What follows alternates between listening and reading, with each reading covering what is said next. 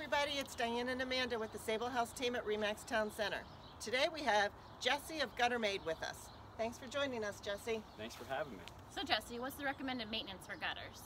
So gutters are just like any other part of your home, and they are going to require some maintenance in order to keep them functioning properly. The main and probably most important maintenance is going to be gutter cleaning. How often you have your gutters cleaned is going to vary depending on the amount of trees surrounding your property. But just because you do not have any trees surrounding your property does not get you off the hook. We found everything. We found everything from tennis balls to bird's nests, and any kind of obstruction in your gutter is going to cause the water to not drain properly, and this can lead to problems down the road. In addition to gutter cleaning, there are other maintenance factors to consider.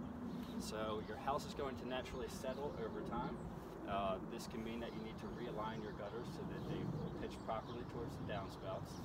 In addition to that, your gutters are caulked at all end caps, seams, and miters, and they need to be resealed as needed.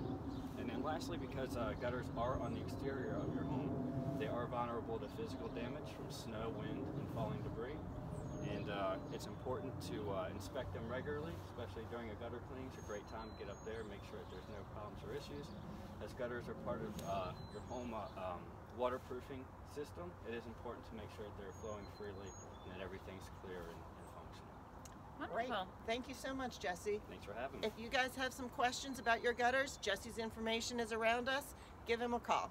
Thanks for joining us, and we'll see you next time. Bye. Bye.